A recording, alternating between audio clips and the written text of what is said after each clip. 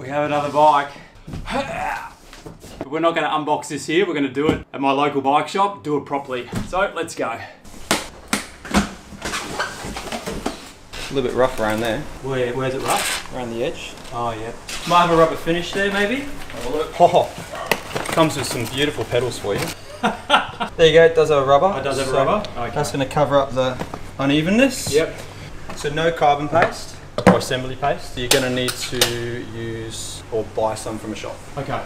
But this is a finish line carbon paste. It smells disgusting. So what this is a high grit. So we use different grit compounds here. So some are very fine, some are more aggressive, and it just obviously gives a better hold on the seat post. You know, you want me to tell you about the bike. It looks like there's a fair intolerance at the front there. So we'll see how that goes. Okay. So we're going to have to look at technical documentation on their website. Hopefully it's got information on all the torque settings. Colorado? Is it just a road bike? To be honest, the packaging on this is really good. Where you get a Shimano driveline and then they run a KMC chain. Some people might want to swap that out for new. Carbon air bar. This is effectively doing the same as what a carbon paste does. It gives it a little bit of a grip. Put it into a rough position and then we'll have a look at the rest of the bike. It's cut to length, which is good. So they've got an expanding wedge in there by the looks of that. Yeah, it's got a carbon steering. So all I'm doing is I'm just going to double check for you that there's actually grease in here. No, there's nothing. So what happened is the bike will creak like mad. That's pretty bad. There's also a lot of pitting on that race. What's pitting? So see how the carbon's actually not finished? Yes. Properly. So if you've got a few specialists to scan that, that'll be a void, that'll be a void. Pretty obvious, right? You didn't have to scan that. You can see that the bearing seat has an imperfection. But obviously the main reason why I take these out is to inspect if the bearings are dry. We have a fully dry upper headset bearing. So they are bone dry. Really want that going through the lower assembly of a steerer tube. Okay. Right, I'll leave that up to you, what you do with that. So the rabbit hole continues. I've just driven 2 hours down the coast to Brisbane, where I'm at Carbon Steed. They're a carbon fibre repair business. They also do some pretty awesome paint work. I'll link to that video up there if you missed it. And I'm here to see Gary about this fork. So let's get into it. Look at this. Dog's breakfast. Well, yeah, you said to me you wanted to bring it down to ultrasound and all that, which, you know, we've done, but we didn't need to do that, did we? No, you know, like, you didn't know. Yeah, I looked at it and said, well, it looks like a piece of crap, you know. and you know, and without being overly harsh, you know, we said, you know, looking at cheap Chinese stuff, that wind space frame, I said it looked like somebody had made it who had a sense of pride in their work, and I appreciate how people put pride into what they make. Well, this is the opposite, really. Right. You know, I look at it, you know, the cable hole's not round. You know, I just pointed out before, you know, notice that. Yeah, it's just a poor finish. A bump in it there that is just hasn't been finished up properly. And you came and asked me about voids and everything in the top of here. Well, you know, to me, this fork is made by a steerer tube, the fork, they're bonded together, and then they wrap here in carbon.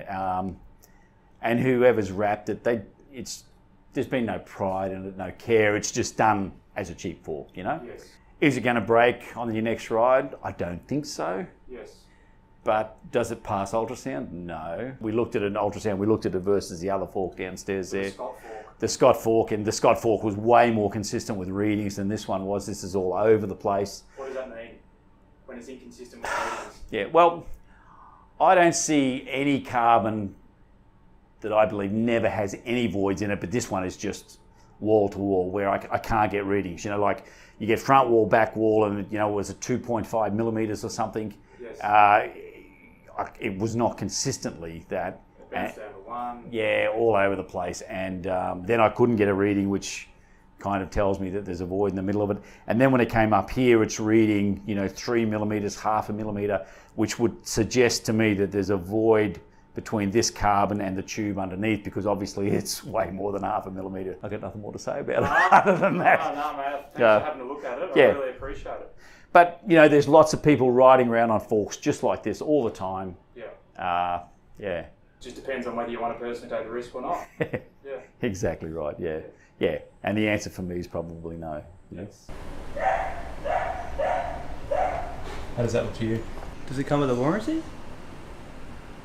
So you're going to use a non-lithium based grease. Heaps of different greases for different applications, right? I got one here. Oh, you got one? Okay. Yeah, I do use them, but yeah, if it's all fresh and new and clean and so forth, I don't mind. But yeah, this here, so this is aluminium. Yep. That on top of there, that will create issues. You'll get probably a lot of oxidization around there, and you'll get that kind of white, people see it as like a white powder. So you probably want to make sure you grease that upper assembly as well. Normally those are rubberized. Next thing we'll tend to do is we'll take this Freewheel out of here. So this, again, this sounds to me, this is in here, it's going to be dry. Yes. I think a little bit, it's probably just from the bearings, to be honest. Why doesn't it sound? You can kind of just tell from the bearings. You can hear a vibration in it, but these are 40 newton meters. Obviously, I get used to this all the time, but if you want, oh, that's not time enough. I go on a field, but that wasn't time enough. And then your rotor bolts. So we're going to look at torque settings on those, which, I mean, these all seem like they've been done at the factory, which is cool.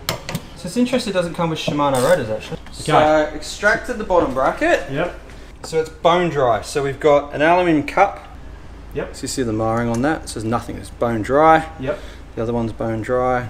Being bone dry, what's that going to do while you're riding? Again, creaking. Everyone blames the poor bottom bracket. Yep. We find a lot of the time it's not the bottom bracket, it's often other things. Yep. In this case, it would 100% be the bottom bracket. Okay. Because it's just powder on it. I mean, it's literally bone dry in here. Because looking at this is running an aluminium shell.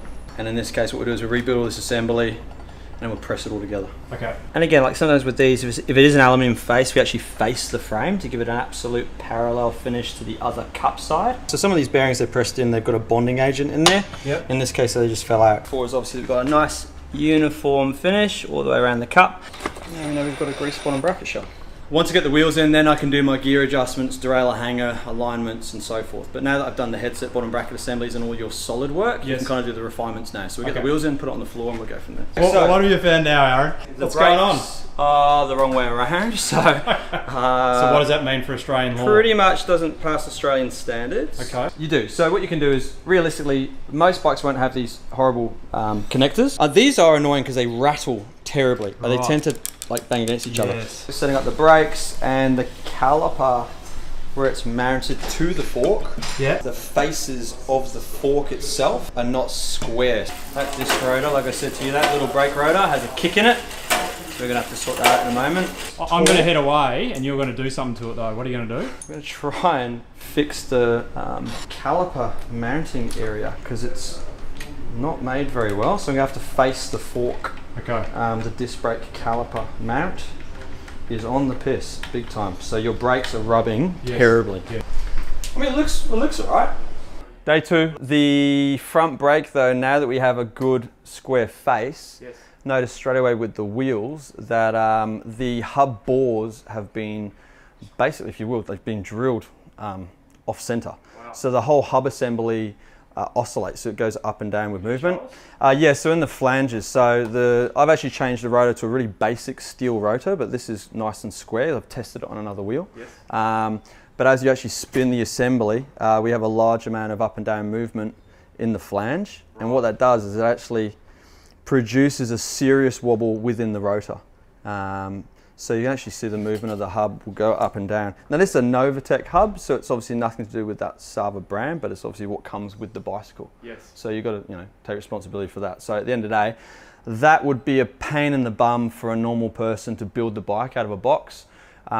Because could you stop it from rubbing? No, it's impossible. At the moment, it's pretty much impossible. I've asked you to, I've asked you to bring in another wheel to obviously try and get you to ride the bike. But obviously you need to look at, obviously you would change a wheel there and there's nothing you can do. In this case it would be a replacement wheel, or complete wheel, or you'd change the hub and do a wheel build. Okay. Yeah, we've got slight movement in the rear flange as well. I mean, these are one of the cheapest Novatec hubs. They're nothing special, but you would still expect it to at least spin on its axle, equal all the way around. So yeah, the bearings are nice and smooth, but that movement, that up and down concentricity issue there, we've just got a lot of movement. Front wheel is almost completely unrideable. I wouldn't ride that, there's no way. You cannot get the disc brake to not rub.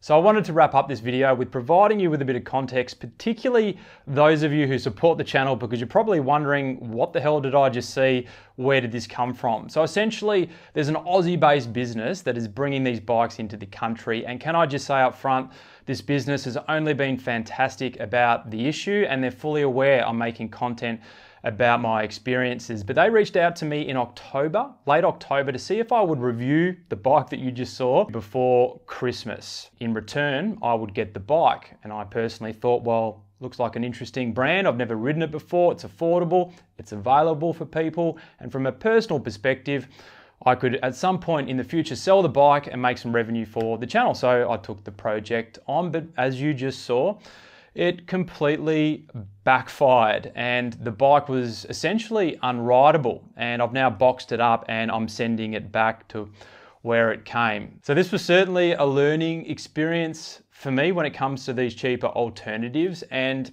I wanted to share the learning experience with you, albeit I was a little bit unsure initially because I know it's not going to be an overly pleasant one for those on the other side of the fence, but I feel like it's important that these types of stories get shared because it can be a learning experience for everyone involved. So if you've gotten value out of this video, if you could please give it a like, it does help the channel out. I'd greatly appreciate it, and I'll catch you in the next one. Wait a minute.